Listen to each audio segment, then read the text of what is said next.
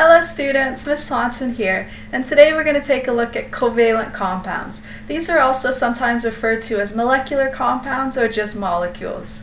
Now, there are several important covalent compounds that we deal with on a regular basis, like water, air, carbon dioxide, and even sugar. These are all examples of covalent compounds.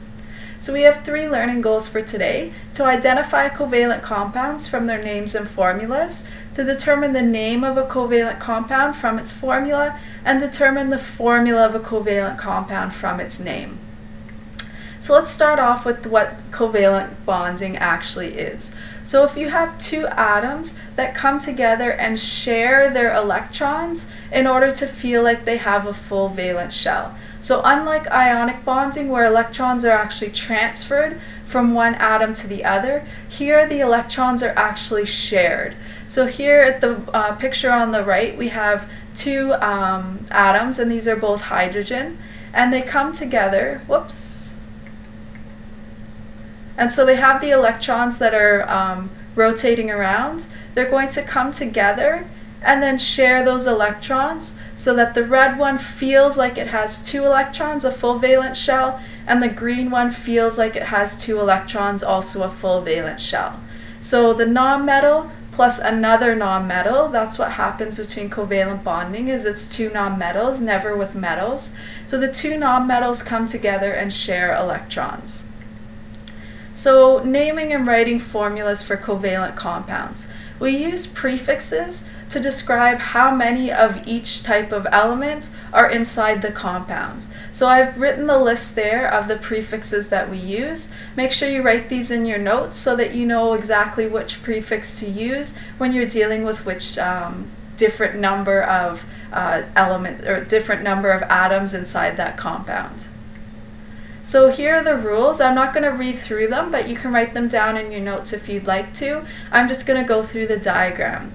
So you're going to start off by writing the prefix for the first nonmetal, and you're going to use the subscript from the formula to decide what the prefix will be. You'll then write the name of the first nonmetal. You'll then write the prefix for the second nonmetal, and again you'll use the subscript to determine what that prefix will be. And then you'll write the stem of the name of the second nonmetal with IDE as a suffix. So as usual, we're adding the IDE to indicate that we're dealing with a compound. So let's take a look at a couple examples here. P4S5. So we know that the P4 kind of come together as one part, and the S5 come together as another part. So we know that P stands for phosphorus, and there are 4 of them. The S stands for sulfur, and there are 5 of them. The prefix for 4 is tetra. So we have tetra and we have phosphorus. So we add those 2 together as tetraphosphorus.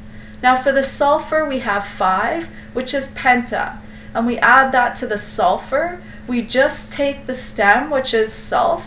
So penta, sulf, and then we add the IDE. So we end up with tetraphosphorus pentasulfide. Let's take a look at another example. The N2 is one piece, so we have 2 nitrogens, and then the O3 is the other piece. We have 3 oxygens. So N2, we have 2, which is di, and N stands for nitrogen, so dinitrogen. We have 3 oxygens, so 3 is tri. Oxygen stem is ox, and then IDE, so trioxide. So we have dinitrogen, trioxide. Let's look at a couple exceptions that we deal with here. Here we have CO2. So carbon doesn't have a subscript, it's all on its own. Now normally, if there's no subscript, that means 1. And the prefix for 1 is mono. However, if it is the first element that does not have a subscript, so if there's only 1 of the first element, we ignore that prefix mono. We only use the mono when it is the second element that has 1. If it is the first element, we don't write a prefix at all. So we have carbon with just 1 of them and oxygen with 2. So we just write carbon. Instead of monocarbon, we just write carbon, and there are 2 oxygens, so dioxide. So carbon dioxide. Here's another example. each one of the carbon and the oxygen have only one atom. So again, we start off with carbon because there's one. We don't use a prefix since it's the first atom. However, the oxygen is the second atom, and here we do use a prefix. So we use monoxide.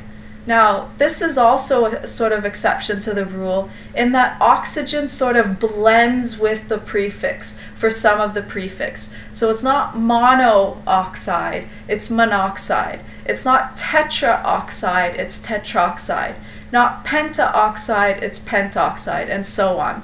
Now there are two exceptions. Hexa and deca can be written either way. So it could be hexaoxide or hexoxide. So those are your two options, and either one is perfectly acceptable, and the same goes for deca. Now here's another exception to the rule for covalent compounds.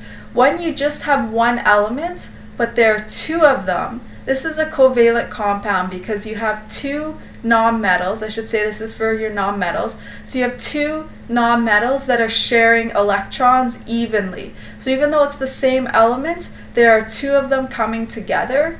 And so because there are two, we call these diatomic elements. Di for two, atomic for atoms. So we would call this diatomic chlorine. We actually put the word diatomic in there, and then we name the element.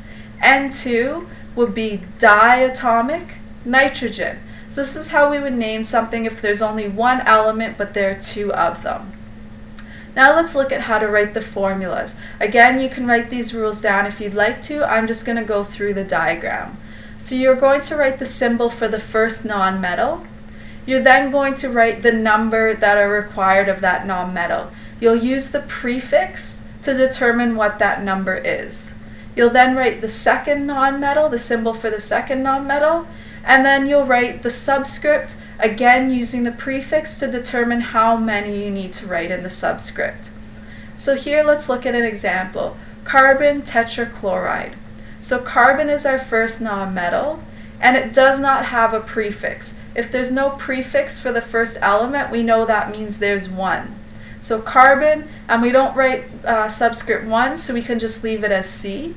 Tetrachloride, that's our second nonmetal. Tetra is the prefix. Tetra means 4, and chlorine is Cl. So we have Cl and then subscript 4 because of the tetra. Let's look at another example. Dinitrogen pentoxide. Dinitrogen is our first element. This comes from nitrogen and di. Di means 2 and nitrogen is N. So we have N, the di goes as a subscript 2, and then we have pentoxide. This comes from penta and oxide. So the oxide is for oxygen, so we write our O, and penta is 5. So, whoops, that should be a 5 there, N2O5. It should actually be a 5 because it says pentaoxide. So that's how you would write this type of example. So we have 3 learning goals here today: to identify covalent compounds from their names and formulas, to determine the name of a covalent compound from its formula, and to determine the formula of a covalent compound from its name. If you can do all these things, fantastic. If not, please rewatch the video, and if you're still having trouble, come ask me in class tomorrow. Alright, that's all for now. Bye-bye.